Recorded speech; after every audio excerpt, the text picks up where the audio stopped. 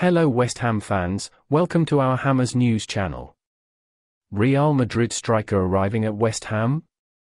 I do not believe that the Hammers will do this. This information surprised me, and if you watch until the end you will understand everything. Before going to today's information, I ask that you subscribe to the channel and activate the notification bell. By doing this you will not miss any news here on the channel, and leave your like on this video, so all our next videos will appear for you. According to a report by fichadj.net, West Ham are interested in signing a striker from Real Madrid during the summer transfer window. The 29-year-old striker, however, has not performed well this season, failing to score a goal or assist in 8 appearances in all competitions.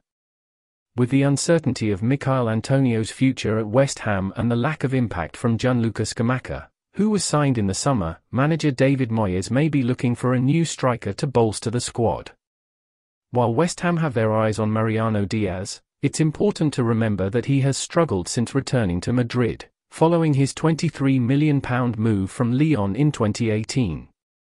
With just 33 goals and 9 assists in 129 appearances for Real Madrid and Lyon together, the attacker is not known to be clinical. In lieu of Diaz, West Ham could look to more promising striker options available on the transfer market. Hopefully the club will make a wise choice and not try to sign the Dominican striker this summer. I really hope the Hammers don't sign this player, and you fan, what's your opinion? Comment there, she is very important to me, and don't forget to subscribe to the channel and leave your like in this video.